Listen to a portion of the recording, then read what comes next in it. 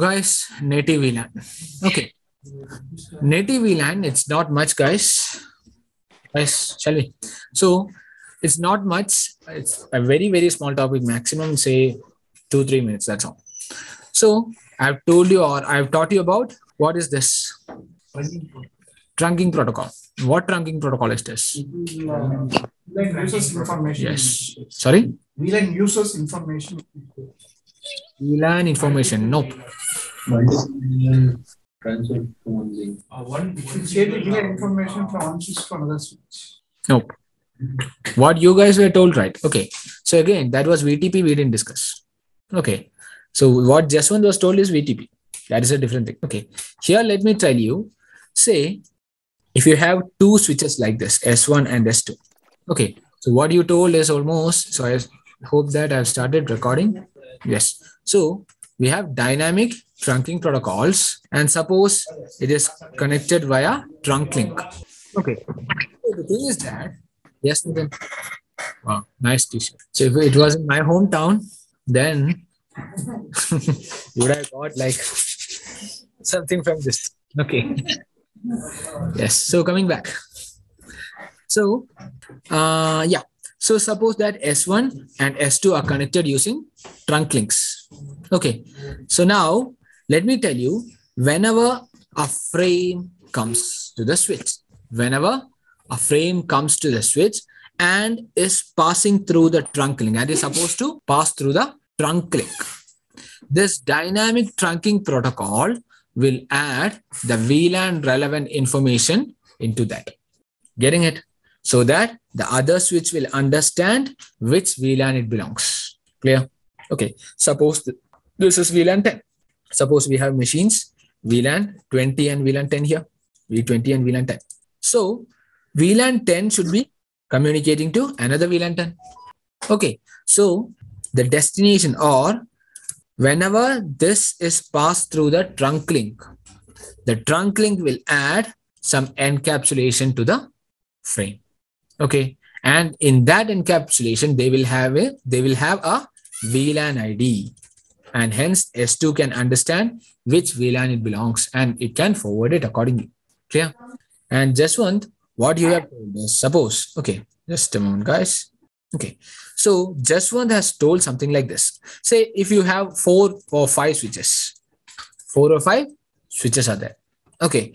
So suppose you have 100 VLANs.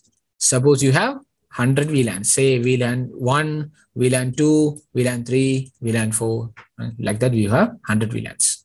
Suppose configuring the 100 VLANs is really mess, or it's like difficult for us, right? So we have to create VLAN 1, or VLAN 1 is by default there, VLAN 2, VLAN 3, VLAN 4, or in every switch it is difficult. For that, we will use a protocol called VTP, VLAN Trunking Protocol.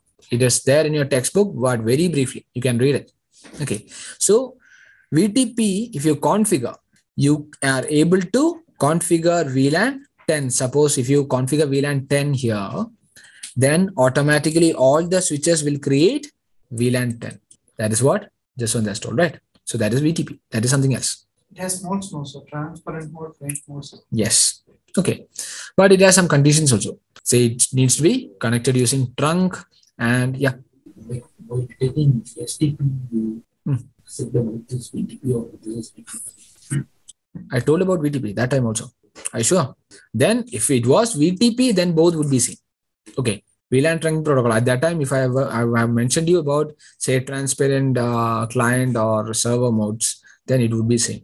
Now, coming back, guys. So our concern was about DTP, dynamic trunking protocols. So dynamic trunking protocols will add the VLAN information to the frame so that the receiving switch will understand to which interface it should be forwarded to, or to which VLAN it should be forwarded to. And again, let me tell you, we got 2 protocols for that. So the first protocol was ISL and the second protocol was .1Q. Okay. So we have studied about ISL and .1Q, and I suppose you remember that. I hope you would remember that. The .1Q is where that I'm going to discuss now. The .1Q will add 4 bytes of information to the frame. 4 bytes of information to the frame. And in this 4 bytes, 12 bits is reserved for VLAN ID. I have taught you that. Okay. And now coming, say, suppose you have implemented .1 queue here. Suppose you have a switch here, S1, another switch, S2. Say, suppose you have a machine here, VLAN 10. This is in VLAN 20. This is in VLAN 30. This is in VLAN 40. Or this is in VLAN 1, suppose. Again, we got machines here, VLAN 1, VLAN 30, VLAN 20, and VLAN 10. And suppose it is connected using trunk link and it is using the encapsulation .1. Okay. Now, when VLAN 10 information is sent, suppose VLAN 10 is sending something. Okay. Then that frame will be tagged with ISL header. Yes, it's not ISL, it's .1 queue now. Okay. So if you are using .1 queue, it will tag 4 bytes of information. So it will tag 4 bytes of information and it will have something. So the 12 bits of VLAN ID it will have, and in that it will be specified as VLAN 10. Okay. Now, if VLAN 20 is sending something, say this will be having the value 20. Okay. If VLAN 30 is sending something, it will be having 30. Getting it? Now, let me tell you. If VLAN 1 by default is sending something, if VLAN 1 is by default, say suppose VLAN 1 is sending something. Okay. Say it will be tagging VLAN 1. What if it doesn't tag? What if it doesn't tag for a specific VLAN? For all the other VLANs, it is tagging. Okay. If it is not tagging for a specific VLAN also, the switch will be able to understand it, right? Say for every others, it's tagging. For VLAN 10, it's tagging. For VLAN 20 also, it's tagging. VLAN 30 also, it's tagging. If somebody untag is coming through the trunk link, if somebody untagged is coming through the trunk link, the switch will understand it belongs to VLAN 1. Getting it? Because the rest of them are tagged. Clear? Getting it, guys? Need a response here? Yes, sir. Okay. Sure, no problem. So let me just take it. ISL will also do tagging, sir. ISL will encapsulate it. ISL will do the encapsulation. Here, tagging because they will in between, they will be adding a 4 byte header. Okay. Now, again, let me tell you, say, suppose just an example. Say, suppose we have, say, I suppose that everybody is aware of the houses and all. Say, in school and colleges, we might be familiar with the houses, right? Okay, white house might be there, or blue house, orange house, red house, or whatever it is. Or you will be put into certain groups for arts festival, like that you will be put into certain groups, right? So whoever is winning. So let me just take you an example there. Okay, suppose we are having 4 groups. Say red group or red house, then blue house, yellow house, and green house. Yes. Okay. So we have 4 houses here: red, blue, yellow, and green. Okay. Suppose we have 10 students here, or suppose 12 students. 12 students are there. So the first 3 students, I am telling them, okay, you belong to red house. The first 3 students.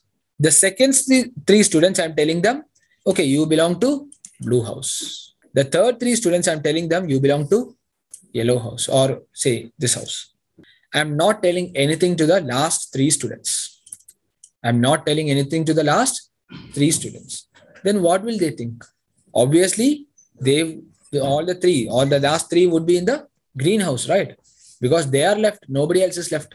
Only they are left. So everyone have, or all the others have been told, you are put into this group, this group, this group, and so. So if if somebody is told nothing about this, okay, if 3 students were told, okay, nothing, I didn't tell anything. So obviously they can guess they belong to the greenhouse. Getting it? So similarly, say when VLAN 10 information is passed through the trunk link, say the trunk or the switch 1, the sending switch will be tagging some information to the frame. This is the frame and he will add certain tag. Okay. And tag will contain VLAN 10. VLAN 10. Okay. So that S2, whenever the S2 receives it, he'll forward it to VLAN 10 only. Okay. Similarly, VLAN 20 also it is tagged. VLAN 30 also it is tagged. VLAN 1, we didn't mention anything at all. Okay. Then the switches will understand. Okay. So all the untagged ones, or the untagged ones through the through the trunk link will be VLAN 1 information. Getting it? You can tag VLAN 1. Yes, coming to that point. Okay, so by default, VLAN 1 is not tagged. By default, VLAN 1 is not tagged. Okay, now the VLAN which is not tagged through the trunk link. So it is VLAN 1 information that is not tagged when passing through the trunk link, and such a VLAN is called native VLAN. Such a VLAN is called native VLAN. So native VLAN is a VLAN whose frames are not tagged while passing through the trunk link. Clear? Now, by default, I told you VLAN 1 is the native VLAN. Okay, and those VLAN information or those frames will not be tagged. You can change the native VLAN also. You can change for a switch, suppose for this trunk link, or for this interface fastnet 0/1, which is a trunk link, you can change the native VLAN. You need to go to that interface, then type switchport trunk, some command is there. Okay, so I suppose it's switchport trunk native, something like that. Okay, you can put the question mark and see. So you can change the native VLAN to VLAN 10, or whichever VLAN you want, you can change it. But the thing is that for both the ends, it should be the same. For both the ends, it should be the same. Then only say if it is VLAN 10, which is native VLAN here, and again, if it is VLAN 10, which is the native VLAN here. So whenever this machine is sending something to the other switch, which is in VLAN 10, then only it will be correctly forwarded. Clear, guys? Paka? That's the concept of native VLAN. Okay. And if you change the native VLAN to VLAN 10, obviously VLAN 1 will be tagged. So to change the native VLAN, let me take the packet tracer here. Only one VLAN can remain. Yes, only one VLAN can remain as the native VLAN. Or else, how will they identify the VLANs? So today we got only Binal and Vaishnav online. Yes, Nitin has come offline. Say, yep. Varun has joined, maybe because of work he has left. Okay. So let me take the packet tracer, guys. So here you can see the switch. Say, suppose I'm connecting something, say F0/1 to 0/1. Okay. So here, if I make this as a trunk link, it's F0/1, and I'll be telling switch port trunk encapsulation .1q. I don't think it will work here. Okay. Switch port trunk or switch port mode trunk here. Okay. Now, when you see the interface, or when you want to check the trunk interfaces, do show interfaces trunk. You can see encapsulation is .1q and native VLAN is VLAN 1. If you want to change the native VLAN, the command is like this: switch port trunk native VLAN 1. Okay. So this is the command to change native VLAN. Yeah, guys. If you change it, there will be a problem. Suppose this VLAN 10. No, I've changed it now to 10. Now it is changed to 10. Clear? Now you can see an issue here. Native VLAN mismatch. Why? Because I changed the native VLAN of first switch to VLAN 10, while the other is VLAN 1 here. Okay. For the down switch, say when you take the switch here, show interfaces trunk. You can see its native VLAN is 1. So that's the problem. So for a trunk link, both ends should be having the same native VLAN. Clear? Now, so that is the native VLAN. And again, one more thing, guys.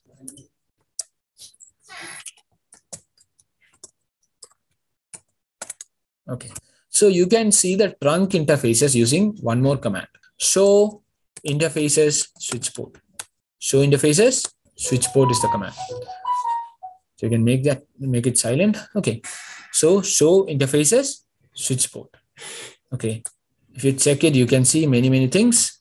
And FA0/1 is trunk. FA0/1 is trunk. And the encapsulation is .1q. And like that, you can see, and the negotiation is on. and trunking native mode is okay. VLAN 1 is by default, and now it is VLAN 10. Okay, and private VLAN, we don't have to talk about that now. Okay. So this is how you will see the trunk interfaces. So if VLAN information is passing to the trunk, it will do tagging, sir. Yes, it will do the tag. It's not VLAN information, it's the frames. Frames when passing through the trunk link will tag it. Other than the Tag only for VLAN 10 frames. yeah, I mean if it's the native VLAN is VLAN 10, say it will not be tagged. The rest will be tagged. Clear? That's the concept. Nothing else. Now, so that was the pending portion.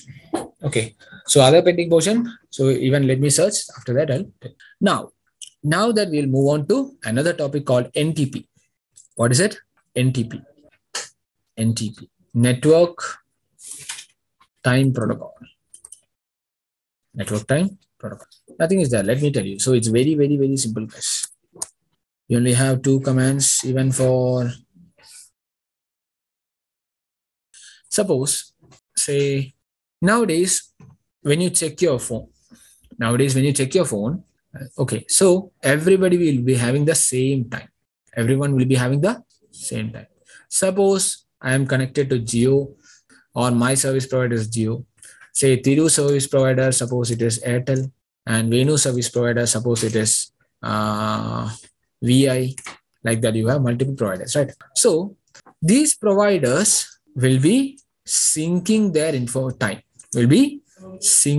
time with some atomic clock. Might be you got some atomic clock which is the highest trustworthy time. Okay, so you have some atomic clock and you will be syncing, the Geo or the providers will be syncing to the atomic clock, and then your phone will be syncing to your service provider. Okay, and maybe you will be syncing your watch. Suppose your watch is slow, then you will be syncing your watch to this one. Getting it? So just a moment, guys. Yes. So that is why we can't change it. Yes, that is why we can't change the time, because it is synchronized. Okay. So now, so we have atomic clock, which is the most trustworthy. Then we have, yes, maybe our provider, service provider. Then we have our phone. Then we have our watch. And we will be referring to the watch. Suppose you are not taken your mobile phone. You will be referring your watch only for the time. If somebody also asks, we'll be telling from the watch only, right? So this is how the time is synced. Okay. Now let me again tell you, for the network devices also, the time needs to be synced. Why? Because we have many time critical configurations. Many time critical ACL is there. Many time critical, say, VPN is there. So many time critical applications are there. Okay. So, and even suppose say log, in case of any log. So logs will be generated. Logs will be generated based on the time only. Okay. So it is important that the network, all the network devices should sync each other. Clear? So what we are going to do is, so again, so this is the most trustworthy one. So I'll be telling a value of 0 here. And it is again trustworthy, but not as trustworthy as atomic clock. It is the most trustworthiest. Okay. Now again, you have a number here, 3, 4, like that. You have certain numbers. This is called stratum number. This is called stratum number. Okay. So how much we can trust them? That is the stratum number. Say if it's 3 and if it's 1, 1 will be the most trustworthy. Clear, guys? And again, so what we're going to do is we'll be having one NTP server will be there. One NTP server. Okay. To which we will be syncing the time. So these might be NTP clients. NTP clients. Okay. So we'll be syncing to one NTP server and we will be getting the time so that everybody will be having the same time. We can't manually configure it. We can't exactly configure the same time, right? Say it will be like varying at least microseconds and say milliseconds, it will be varying. Okay. So we need to synchronize the time. So that is the relevance of synchronizing. Okay. So one NTP server is there and NTP clients are there. So server will say the clients will sync with server and use the server's time. That's it. Shall we check it? Now, so suppose that this is the NTP server. We have a router, which is the NTP server. Okay. So let me just, no, say do show clock. The clock is something else, right? 1993. So first let me set the clock, guys. Clock set, you know it, how to set the clock and all. 25, it's not 25, it was 11. 20, suppose it's 11:30. Okay. And 00 time. And suppose the date is 25 November 2021. It is not required for us to get the time zone or something. Won't it be much easier? Time zone and all, if you want, you can set it. I suppose you can set it, say in GUI and all, you can see the time zone and all. Okay. Maybe you can set the time zone. And most probably that we'll be syncing. We'll not be like setting the time zone. We'll be syncing it with any other device. That's the usual procedure. Yes. Say, I've set the time. Okay. So let me set 28 itself. It's not. Okay. So let me set 29 itself. So it's 29. If you see the clock, so clock here, you can see 11:29. Okay. Now this is the server. Suppose this is the server. So let me make this as the server. Okay. Now to configure this as a server. So let me just, to make you understand, let me just configure a name, just a name so that you will understand. This is the server, NTP server. Okay. Now to configure it as a server, I'll be going into the config mode and we will be telling NTP master. NTP master. This is the command to specify themselves as the, say, NTP server. Clear? Now, so yes, and we can specify the value also. Suppose I'm specifying the clock, so the starter number is just 2. Okay. Now again, I can take another router here. Suppose I have connected it using some interfaces. Say, suppose that I'm using fast Ethernet interface, fast Ethernet 0/0, and again another fast Ethernet 0/0. And suppose that I'm giving an IP. So for the communication, so you should be giving an IP address here. Suppose the IP address is here, interface FA 0/0. For the server, let it be IP address 10.0.0.1, 255.255.255.0, and let me give no shut. Similarly, let me configure the client machine also. No interface FA 0/0, IP address 10.0.0.2, suppose. Okay, 255.255.255.0, and let me give no shut as well. So again, let me just create the host name, say NTP client. So now you'll be configuring the NTP client. To configure the NTP client, you will be telling the NTP server's IP. You will be telling the NTP server's IP. You just need to tell the NTP server's IP and they will sync it. Okay, it may take some time and afterwards it will sync. Let us just check. Say I'll go to the config mode and we'll tell NTP server and its IP address. So I'll be telling the IP address 10.0.0.1, which is the IP address of the NTP server. Getting it? Guys, these are just miscellaneous stuff. I just want to say you can read that in the textbook as well. Okay. So just small stuff. Okay. Now, if I configure the NTP server, okay, like this. So after some time, it will get, say now, before that do show clock, when you take do show clock, it is showing 1993. After some time, if everything is working fine and all, it should be 2021. Getting it? What I have assigned it there. Okay, you should be getting that. Okay. Yes. So that is manually given to the server only, right? I have manually given to server only. In this case, it's like the Atomic clock. Suppose that this is the atomic clock. Okay. Now that this will be getting, yes, exactly. Okay. Now it may take some time, guys. May take some time.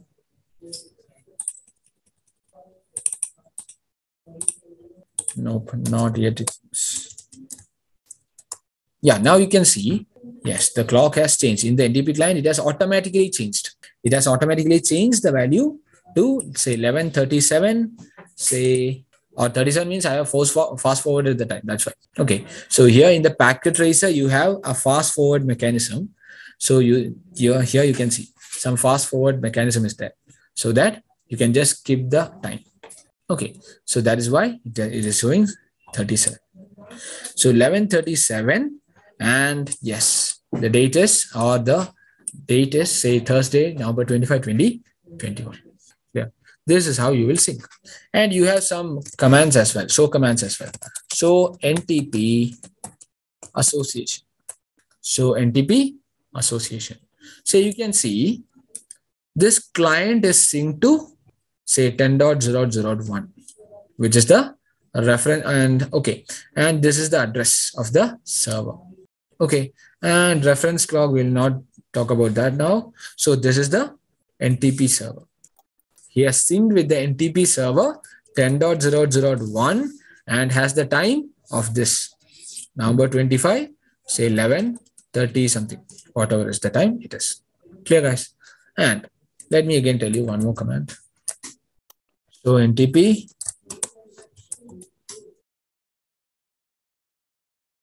you can see the stratum number is 3. The clock is synchronized and the stratum number is 3, because here I have given the stratum number as 2.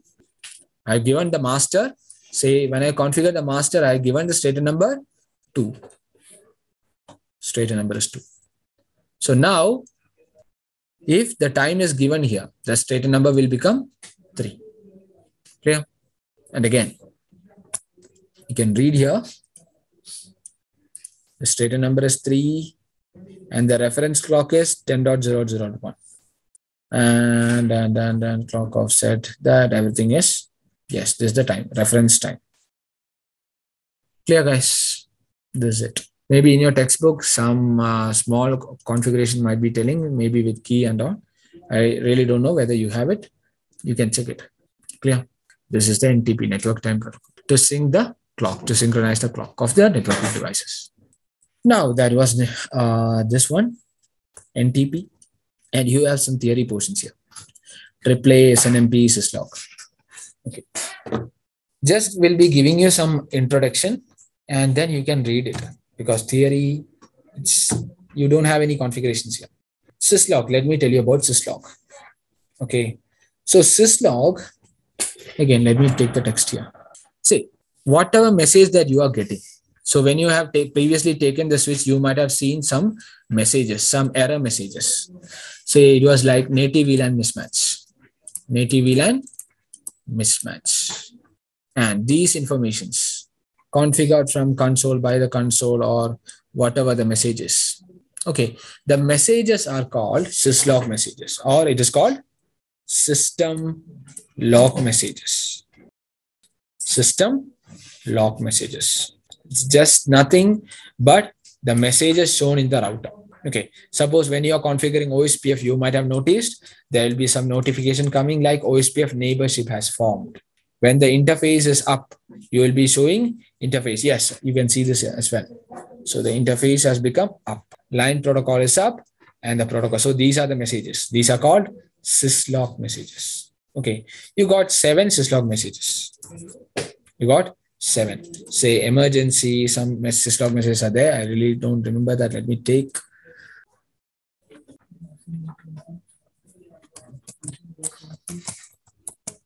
So those Syslog messages are?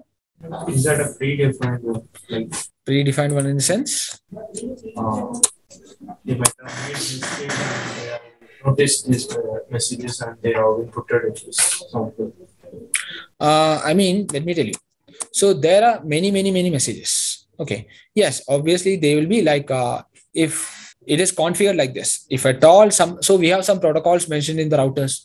We have some, say, many things mentioned in the routers. If at all something happens, it needs to be notified like this. We would have already mentioned that. And the significance of this syslog message is that it can be, the messages can be divided into various, say, categories. Okay, then we will understand its importance. Say, suppose you are getting a call. You're getting a call. Say from some insurance company, you are getting a call. Sir, whether you want to take an insurance from our company or not, what will you do? It is not at all important. I'll be telling, say, hey, hang up the phone. I don't want to take it. That's it. Right. What if you are getting a call from your parents or from your siblings? You'll be considering it as a high priority, right? Yes, they are calling me, so it's my family, so I need to take it. So you'll be going out of the class and you'll be considering it as a priority call. What about work? You'll be considering it as more priority, right? What if your boss calls? So you'll be, say, somebody will be like, they'll be, right? They'll be getting fear and they'll be like taking the call, and they don't know whether it's for firing that they are calling us or not, right? So it will be considered. So, so it's okay. So we'll be just, the importance is that we can get to know how much important it is. That's it. And what the issue is, what the problem. So everybody, so somebody might be calling me to inform, okay, so tomorrow there is class or whatever. So there are some informations, some numbers will be there. These numbers are called mnemonics, which will be, say, signifying the importance, how much relevant the message is or how much important the message is. That's all. Okay. Now let me just, I suppose it's in the next textbook, I suppose. Okay. And by default, these syslog messages will be generated to the console. These syslog messages will be generated in the console, not in VTY or not. So VTY, when you access, I suppose that you have studied VTY access and all, right? So when you go for VTY access and all, will not see these syslog messages, because by default, the syslog messages come in the console only. Clear? And it can be saved to a device called syslog server. Everything, all the log messages can be saved to a device called syslog server. You will have a server, log server, or a server, syslog server, to which you will save all the messages. Getting it? So suppose that Ganesh, or say, yeah, Ganesh, or say, suppose Venu. Okay, Venu is misconfiguring something. Venu is misconfiguring something, and suppose the entire network has gone down. Entire network has gone down. Okay, so then the senior engineer can take a look at the logs. So this will be saved in the syslog server, and he can take a look at the logs. And just the logs alone. Yes, no commands. Okay, so this can be saved there. Clear, guys? So now let me just tell you. So Control F. System message logging. Yes, and logging console, logging model. So these are the commands. You can read these commands. How to enable the, say, console access logs, or say how to enable the VTY. You can go and say type logging monitor, these commands and all. This will enable the logging. Okay, so you can type this, and I want to show you mnemonic up down. Yeah, this is the severity level. Okay, it's not the mnemonic, it's a severity level, guys. Yes, this is the, yes. These are the 7 keywords. Okay, these are 7 keywords. Say you have emergency and alert key. So this is having the numeral 0 and 1. This is having the numeral 0 and 1. So 0 means the highest prioritized message. So at that time, when the 0 and 1 messages are coming, that means the device or the router is in severe, say, very, very, very critical condition. Okay, and it will be like you need to attend that now itself. You need to say check it now itself. And in case of critical error and warning, it is impactful. Something is impacting. Okay, so critical is, say, a critical event, or yes, it is more impacting. Say this is a kind of medium impact, and warning is a kind of lower impact. Suppose, guys, again, let me tell you. Say if at all you are going into the NOC engineer post, you are going into the NOC engineer post, you will be monitoring all these things.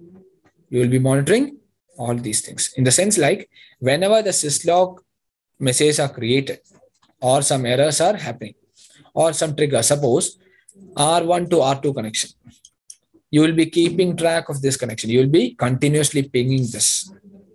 Okay, continue. It's not you that you will be pinging, it's the router will be pinging continuously. A router can be set with some SLA, service level agreement, something like that, which will be testing each and every time. For every 10 minutes, they will be testing the connection. If at all the connection is going down, so these messages will be generated. And this message will be generated, and also you will be you will be singing this to a monitoring tool. You will be singing this to a monitoring tool. And the monitoring tool, the NOC engineers will be checking the monitoring tool, and they can monitor in case of any errors. Okay, so they can see these errors and all. They can see the severe impact errors, say severe errors, impactful errors, normal errors. So you guys will be checking the severe errors or maybe the critical errors or the errors, and warnings and all you will not be checking. It is like the usual one only, or a small kind of say notification kind of things. Okay. Now this is notification, this is informational, and the last is debugging. These are 7 informations, all 7 messages, syslog messages. Getting it, guys? And they got a number as well. So 5. Let me show you 5 here. You can see the line protocol up or down, link has changed. So this is the this is the severity level, and the mnemonic is this one. It tells you what happened. Briefly, it will tell you what happened. Up down means the interface has become from up to down or down to up. Okay. So now this is the severity number. So this is less severe. Which is the less severe, and it is just the notification. I suppose it's it's just the notification. Just it will notify us that the link has went down. That's all. Clear? Any doubts, guys? So this is the syslog or syslog message, and I suppose you don't have anything here. Yes, you can read this one. What are the commands and all? Logging console, logging monitor, logging back. Configuration. Oh, you got some configuration as well. Okay. Say logging. Okay. Syslog configuration on R1, syslog console 7, monitor debug. Okay. You can read this, guys. It's just configuring. Just by default, it is already configured. Okay. If you configure logging console 7, if you consider, or if you configure logging console 7, all the 7 messages will be displayed. Say if you configure logging console 6, only 6 messages will be displayed. I mean 0, 1, 2, 3, 4, 5 up to 6 will be displayed. Okay. And this logging buffered, it will be buffered, and the host, it can be sent to a host also. Okay. So these are setting. You can just read it. You can just go through it. It's a simple one. Okay. And again, show logging and all. This is the show command, those things and all. It's theory. Okay. Debug command, log message. So the same thing that we have discussed, the same thing, guys. So the link change, link protocol, whatever it is. Yeah. Okay. Now that was the syslog message. And you got something called SNMP. What is it? SNMP, or it is called Simple Network Management Protocol. Simple Network Management Protocol, SNMP. Okay. Now, yes, Ganesh is having doubt. So SNMP is to manage the devices. Is to manage the device. Say, suppose we got R1 and R2. Okay. So R1 to R2, suppose R1 will be having, say, many physical devices will be there. Okay. So suppose R1 has got physical devices or physical, say, inside it, they have many physical components. Suppose fan is there. Okay. Suppose the fan is, or the power supply, it has failed. Fan or the power supply has failed. So it should be notified. It should be notified. So it can be notified using SNMP messages. Can be notified using SNMP messages. So I've told you that we have some monitoring tool. We have some monitoring tool. And we can ask the router, say, suppose we are monitoring it. Okay. So with SNMP, let me tell you, with SNMP, you can use 2 things. You can put the value. You can put the value, or you can write it. You can write the value. Suppose the fan, say, or the temperature, suppose it's a very good example, temperature. Say, if the temperature is going above 40 or say, suppose 30 degree, it should be notified. Okay. So you are setting something or you are writing something that is called put message. put or set. I suppose it's set message only, not put. It is called set message. You are setting some value. And suppose you want to check the values here, temperature values or whatever values is there, you want to check. Say you are sending some get message. You are sending some get message. So get message is there, set message is there. And also one message is there. Say, okay, trap and inform. Trap and inform. Okay. See, same thing only. Trap, but the thing is that trap messages will not have reliability. It means if a message is sent from one device to another, there's no confirmation that it has received it. But inform message will have that confirmation. Getting it? UDP TCP. Yes, related to that only. Okay. But everything SNMP uses, I suppose, TCP. Okay, let me search it, guys. Say SNMP transport layer control. And I am not sure about the port numbers. SNMP port number. Simple network management, and I suppose it uses 160, 162 or something, and port number or protocol. Transport layer. Just a moment, guys. I really don't know. I'm getting some missed calls from the same number. So SNMP UDP or this. Yeah, we have our textbooks, right? Why to Google it? SNMP. You have some load balancing and all. Okay, you can read that. This would be load balancing.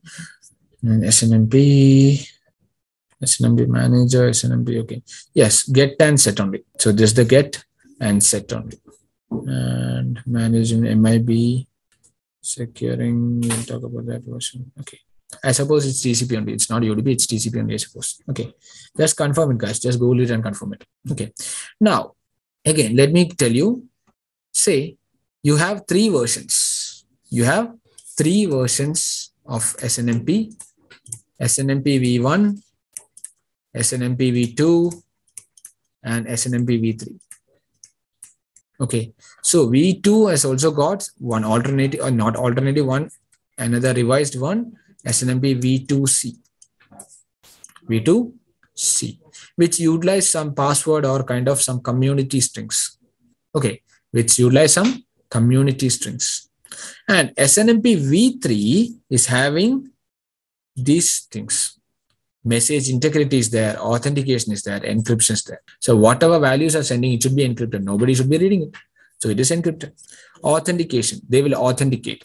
If the, say Vijay is the network engineer. So whatever Vijay is setting or Vijay is sending, it is the legitimate one. Okay. Suppose Thiru is setting something. That shouldn't be set, right? Thiru is not the network engineer. So those values shouldn't be set. So authentication should be there. It should be authenticated. And also message integrity. Message integrity means it's just making sure whether something has changed or something. So everything is proper or not. Whatever, say suppose if router is sending something, the temperature is 30. Okay. It shouldn't be changed. It shouldn't be changed. So it should be received here as the correct one. So that is called message integrity. Okay, guys. Even you can go through these stuff. Nothing to discuss here. If you read it, it will be clear for you. Then you got one more thing called, what is it? AAA. AAA, let me tell you. Say, for security guys, AAA, you will be working on this AAA, I suppose. Okay. Sorry? Yep. AAA. No, let me tell you. AAA is not an encapsulation, guys. It's a device. AAA, it's a server. Okay. So, yes, I suppose that Monish sir might have told you, right? I suppose it's your batch that he has come and told. No worries. Okay. No, guys, nothing. Okay. Even I really don't remember what happens in one batch and all. Okay. So I'll be like going completely blank. Now, AAA means authentication, authorization, and accounting. Authentication, authorization, and accounting. Okay. Let me tell you about authentication, authorization, and accounting. Okay. So this is AAA is a server. Okay, it is a service provided by a machine. And let me tell you, this guy or this machine is responsible for authentication. Okay, if you are trying to log into the router, suppose you have set a console password. You have set a console password. The router or the console or the username and password. You have set certain credentials. So you will be giving, say, suppose Ganesh. Ganesh is giving some password. Ganesh username is there and password is 123 or 1234 something. So whenever you input the name Ganesh and 1234, the router will be checking with AAA server. Hey, AAA server, say you got router here. You got, say, you are trying to console it. Okay. So if you have configured the local username and password, you might remember, you might go into the console and you might tell, say, login local.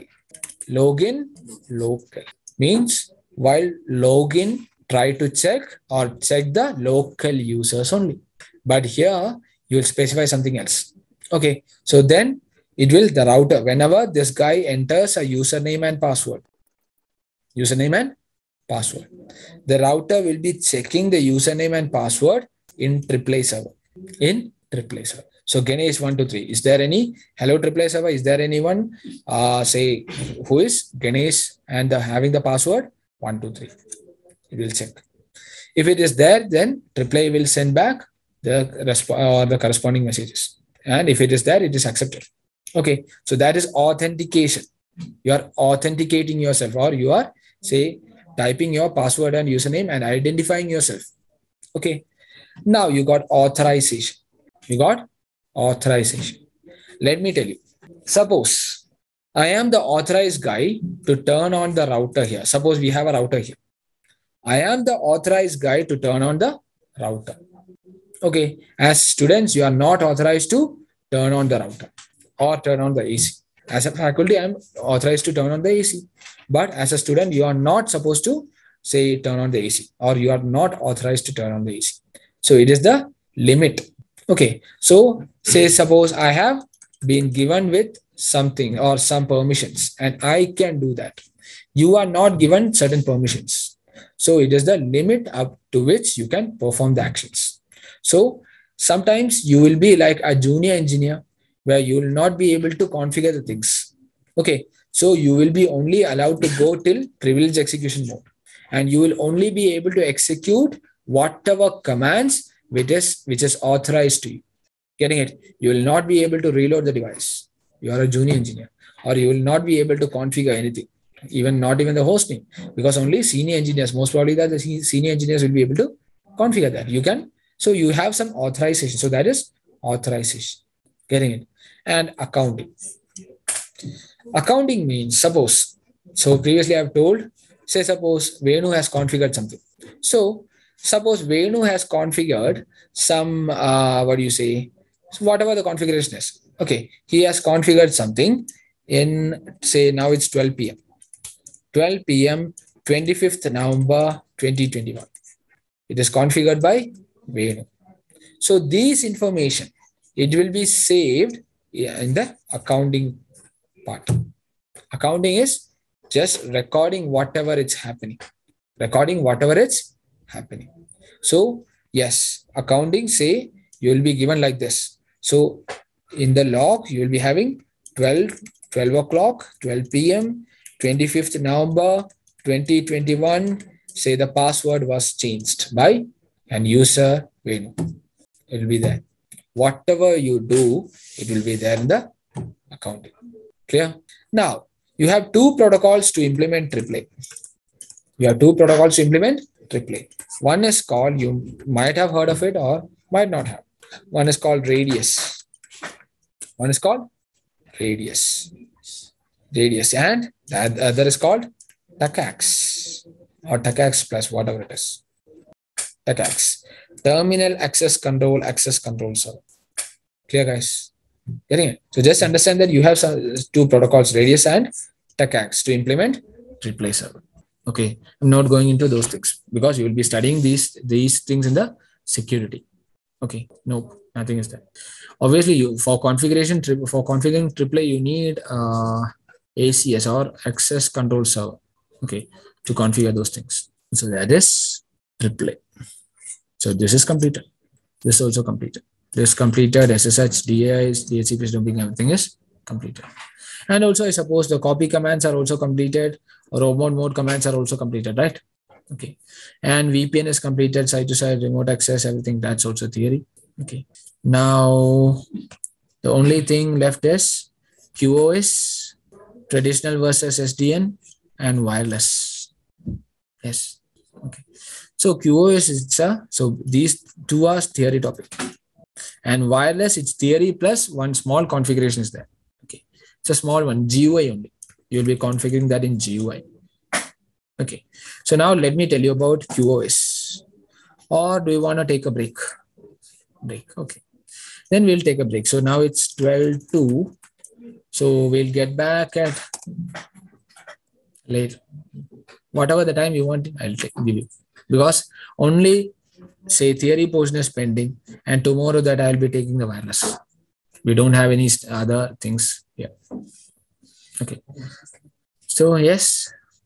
CCNA over. So no, I mean we still have 2-3 more things. Okay, after that CCNA over. How much time QoS might be, that depends upon how much I take. I can take within say 5 minutes. I can take within 30 minutes, like that. How much time do you want me to take? 4 minutes. Okay, then no issues. I can take with 4 minutes. Then maybe I'll go with these two, QoS, traditional versus SDN. Say maybe within maximum 20 minutes. That's all. Okay, maximum 20 minutes will be there. And even traditional versus SDN also, let me tell you, you have 4 chapters which are theory. Okay, so do it as a task, complete the theory portions. Okay, I'll be telling you the very basics, whatever it's required, just I'll be telling you, and you can read the textbook. No, for CCNP, CCNA is required. That's all. So if you're going for CC, the security, it's a good thing that you have you to take the CS. That's it. Okay. Morning. Yeah, if you want, you can go for morning and evening, or else you can go for say only morning or only one course at a time. Also, you can go. It's not an issue. It's actually according to your convenience. If you are okay with attending morning and evening, but at the same time, you should be able to understand everything. That's it. So you can sit at any batch. The problem is that even CCNA, CCNP, CCI also you can attend together, but you won't understand the things. Yes, that's it. So even CCNA, let me tell you, CCNA has the basics. Without knowing CCNA, you can't go to CCNP. Okay, that's the thing.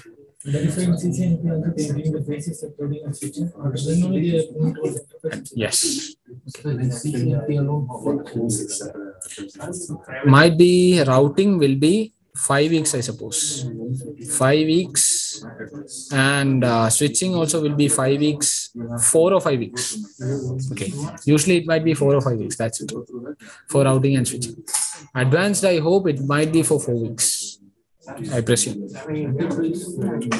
Enterprise, CCIE enterprise, no, I don't.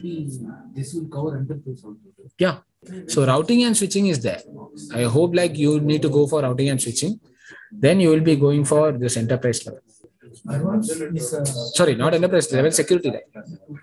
Yeah. Yeah. So again, I need to again check it. I forgot. I have already checked with senior faculty. He had told me, but again, let me check it again. And at the same time, you can ask downstairs also. So guys, shall we start? It's already 12:14. Yes. Venu is in the middle of some discussion, right? Venu Jaswant was in middle of one serious discussion. Sorry? Nothing is there. Nothing is there. Full completed. Okay. Guys, shall we? Yes. Okay. You can configure that maybe later. I'm switching it off, so just taking that. Okay. Now, guys. So we got QoS. QoS means quality of service. It means quality of service. I don't want to make it lengthy, so let me make it shorter. So QoS means quality of service. Okay. And now let me tell you, or let me start with traditional versus SDN now first. Then we'll go with QoS because QoS. Okay. So traditional versus SDN is more important than QoS. Okay. So again, let me tell you, so far we have been studying about traditional networking. What is it? Traditional networking. In traditional network, you will have, suppose you have 100 routers, say suppose, sorry, or 10 routers. 10 routers are there. So in each router,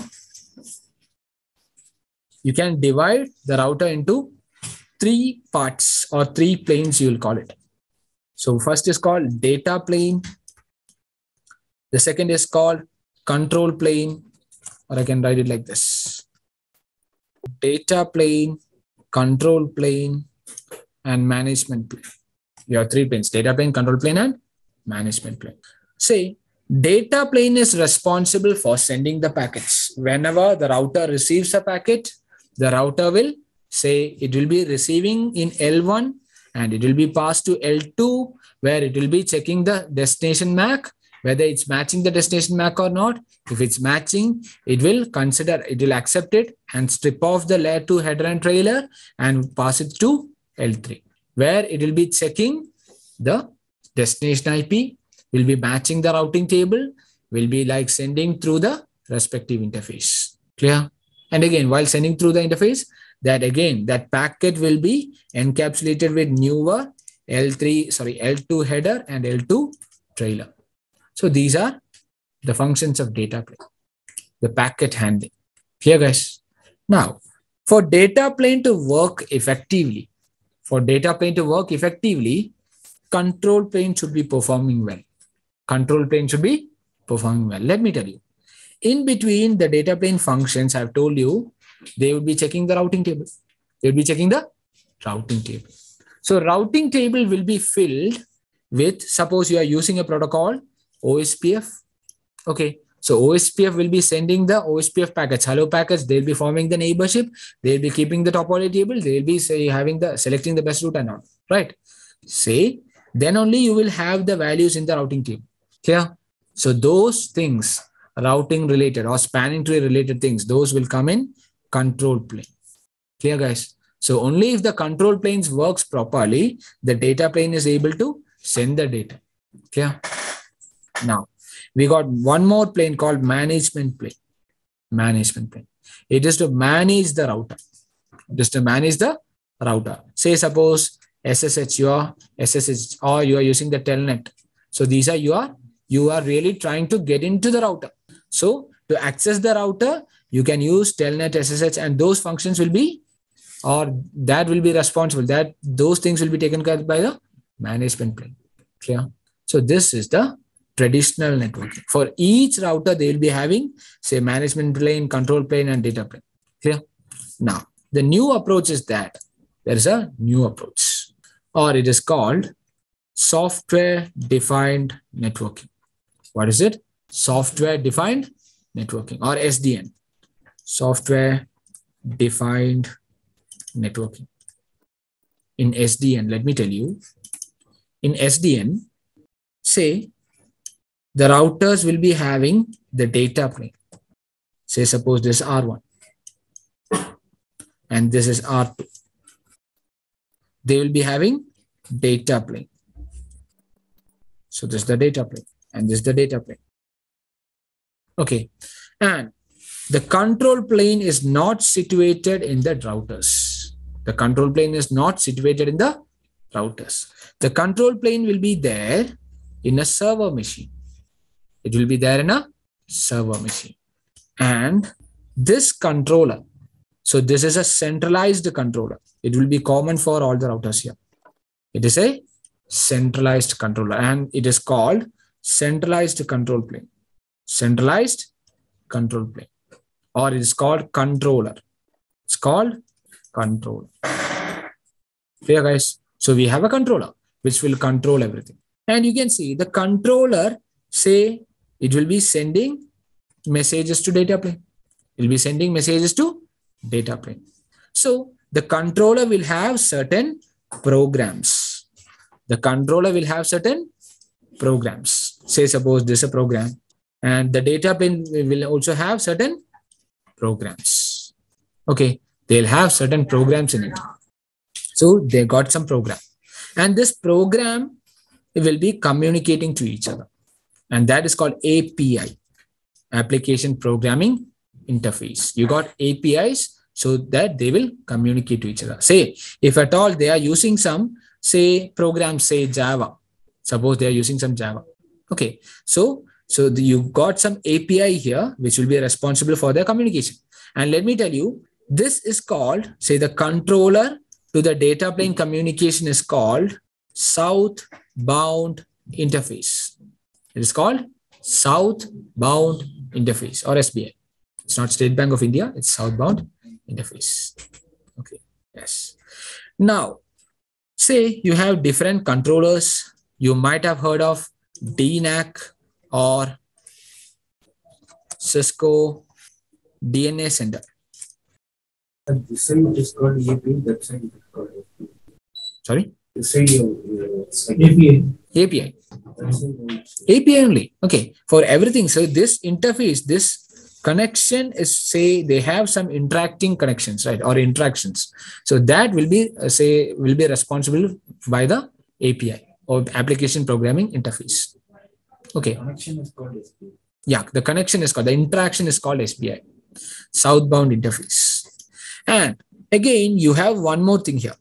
You have one more thing. This is the application. This is the application. The developers, right? You might have heard developers. The developers might be developing some applications. The developers might be developing some applications. And they also will be interacting with the control plane. They'll be interacting with the control plane. They also have got some application programming interface between them so that they will communicate each other. And that also could be some language or some programs like Java. Okay. Now, this interaction is called NBI, northbound interface. This interaction is called northbound. Say, we are picturizing like this. So that's why we are calling it as northbound interface. Application is normally drawn above the control plane. So that is why it is called northbound interface. Okay. Whereas to the south you have, or to the downside or below the control plane, you have data plane. So that is why it is called southbound interface. Getting it? Now, let me tell you. So this is the northbound interface. Yeah. Now, again, this application. So we will be accessing this application. Okay. We will be accessing this application, and the application will be pushing our values into control plane. And the control plane will process and will push the values or push those things into data plane. Okay. So the thing is that you will develop some application through which you can, say, access the data plane, or you will not directly access. You will configure the control plane. Okay. And the control plane will be distributing it to the data plane of the devices. Getting it? So that nowadays we don't need to go to individual devices and configure. We just need to, say, go into application, and you need to consider these values. Getting it? And again, let me again tell you, I'm not going into, say, too much, guys. I know it's theory, boring. And again, let me tell you again, say SDN, Cisco has come up with SDN. SDN was researched and developed by, say, you got one team called ONF, Open Networking Foundation.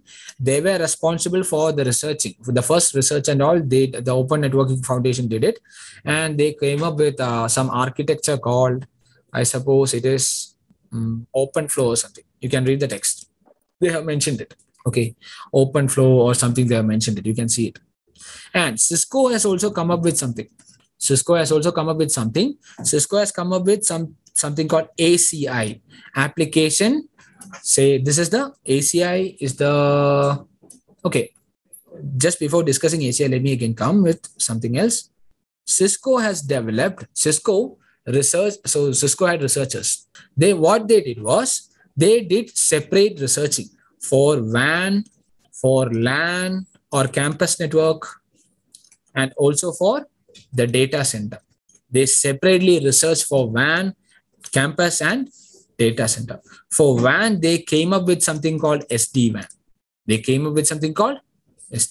For LAN or campus, they came up with something called SDA, software defined access. And for data center, they came up with something called ACI, I suppose, application centric infrastructure. Getting it? And this SDA uses the controller called DNAC controller. Okay, so this SDA, so SDA, ACI, and SD-WAN, everyone will be using their own controllers, their own northbound interface, their own southbound interface. Getting it? For campus, this is DNAC, or so the controller is DNAC, or Cisco DNA Center, Digital Network Architecture, that is DNA. Okay, so I'm not going into in depth. You can read those things. What are the SBI? What are the NBI? You can read that. Okay, for this SDA and for ACA as well. For ACA also they have mentioned it. Okay, and SD-WAN also, I suppose they might have mentioned it. Okay, now coming to some more things. Say in SDA and all, you can implement automation. What you can do? You can implement automation. You can implement automation, or you can automate those things. And again, let me tell you again another thing. When you go for automation, you have, say, devices can be configured in two ways, or two types of management is there. One is called operational management. Operational management. So again, let me tell you, say you can manage the device. Say for configurations, you can manage. You need to configure the values into, say, OSPF configuration, or these type of configuration you need to manage. So for that, or else you can view the, say, these syslog messages or whatever it's there, the router related things and all, you can say, you can get those values. Okay, so that is operational, and I suppose that is I don't remember the other one. Okay, so there are two types of management. So first is operational management, and the other, you can go through that and you will understand this. It's very simple only. And again, you will use some tools for this. You will use some tools for this. You will have Ansible, Puppet, and Chef. These are certain tools so that you will configure, you can configure these configurations in the router. Getting it? So I'm not going, yeah. Yes. Okay. No, I really don't know about this. Okay. I don't think it is. Okay. I need to check that. After checking it, I'll tell you. Now, again, you got one more thing, guys, and after this, I'll end it. Okay. I don't want to go with theory also. So the last thing you got, say, this is the northbound interaction, say, or the northbound interface. Just a moment. So you got application. Okay. And you also got, say, centralized control plane. So this is the NBI, northbound interface. And again, let me tell you, say, suppose that this is R1, R2. This is connected with FH0/0. This is also connected with F0/0. Suppose the bandwidth is 100 BPS. So these values are relevant. These values are relevant for the application. Getting it? These values are relevant for the application.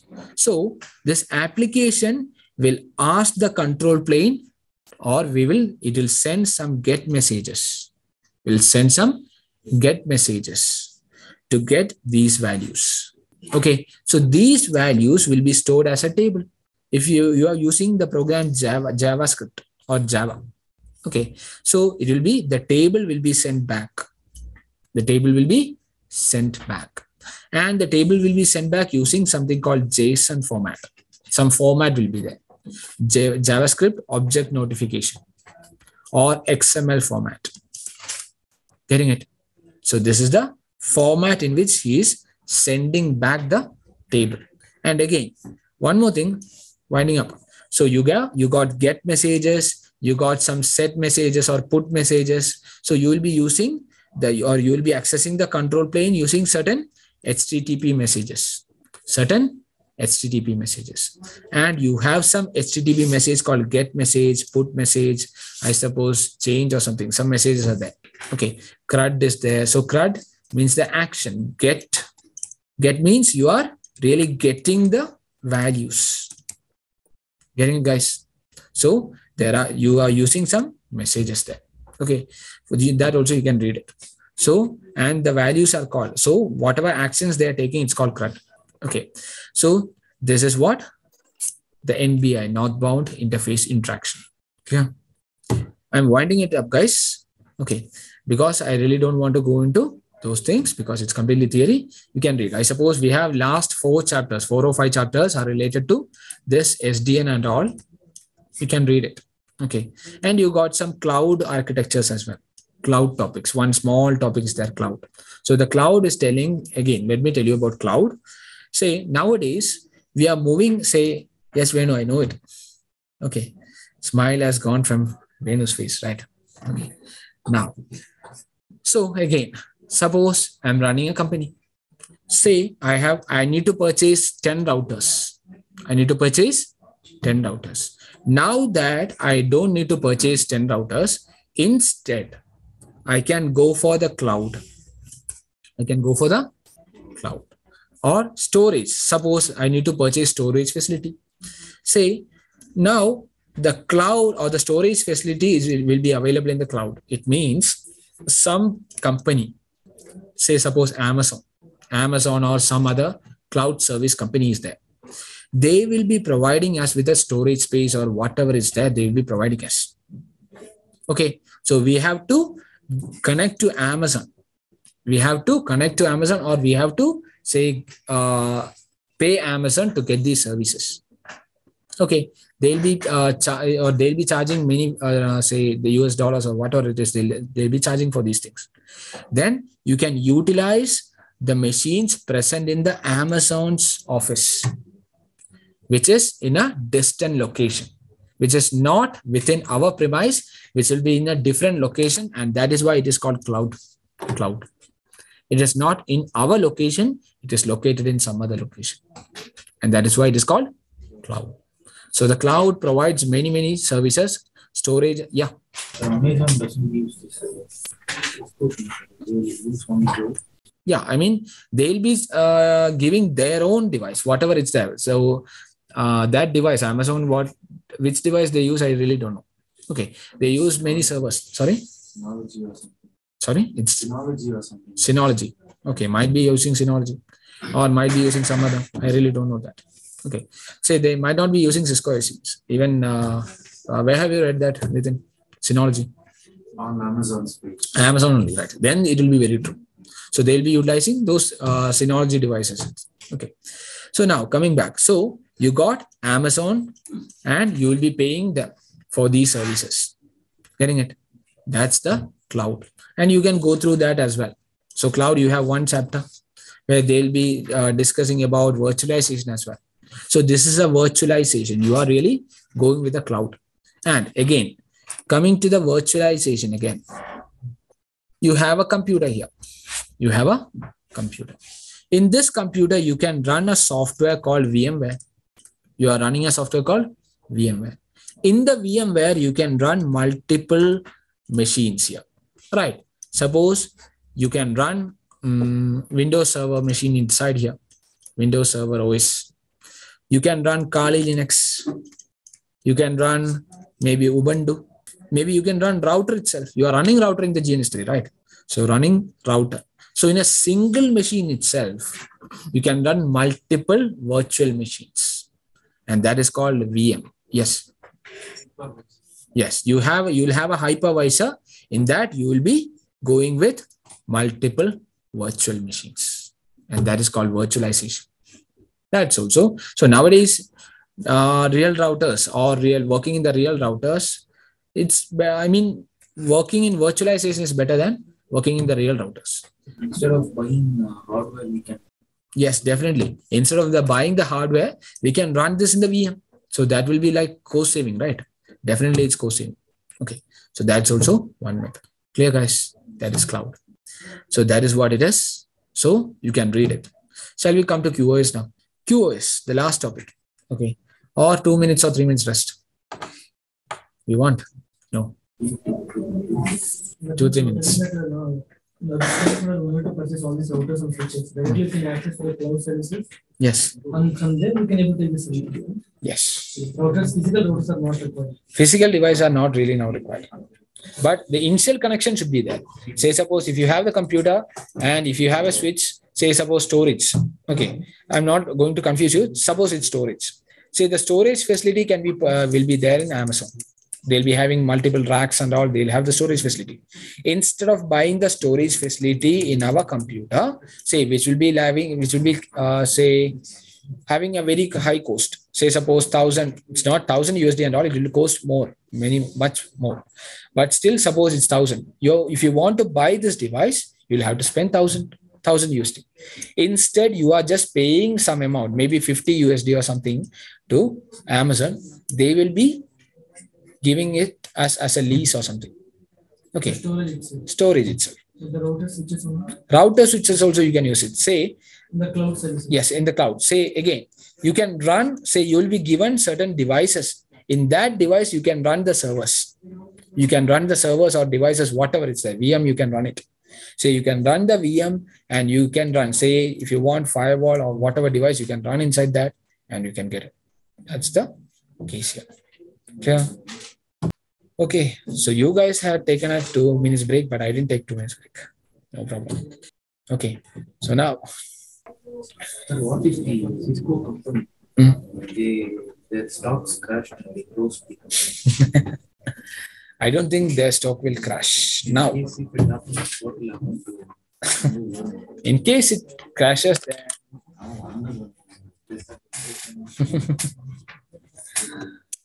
yeah, because they will be like the top, right? So it's not that they will crash immediately. It may not. We hope it may not. So Thiru, have you interested in Cisco? Invested in Cisco?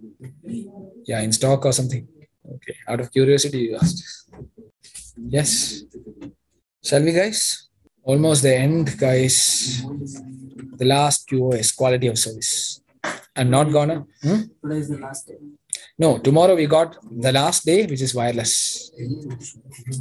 We only got one thing, wireless. Okay, after this we got only wireless. So let me just tell you about, or shall I take yours tomorrow? And I'm also feeling tomorrow. Okay. Then we'll go on with the QoS and wireless tomorrow, guys. So let me stop recording.